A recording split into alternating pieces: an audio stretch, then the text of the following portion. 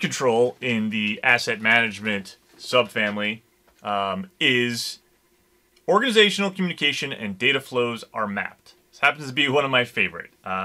Regularly, whenever I sit down with an organization, a client, ask about two things usually.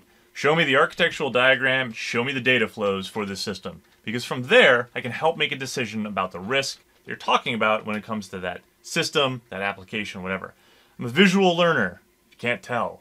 And I also need to understand, really, does the system that we have set up, right, is it communicating over what? Something as simple as the ports, protocols, and services. Is it communicating over port 80 in HTTP? Okay, great, good to know. Now I know that this is the communication path.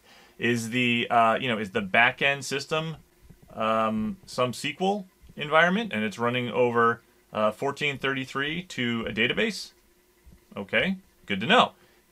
This type of a simple drawing and mapping, while yes, it takes work to do, it's incredibly illustrative of what it is that you're looking to do. Now you basically have the map of what you're talking about.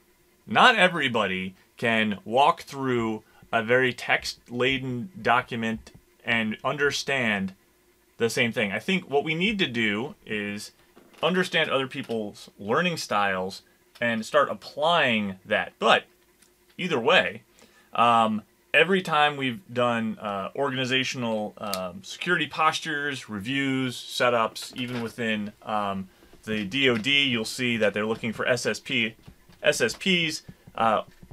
They ask you for, plain and simple, network architecture, network diagram.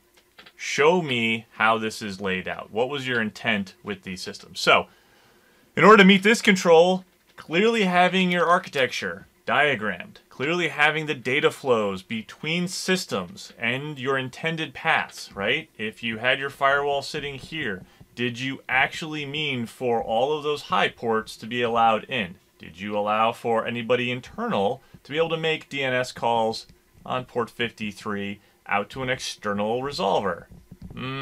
Probably not.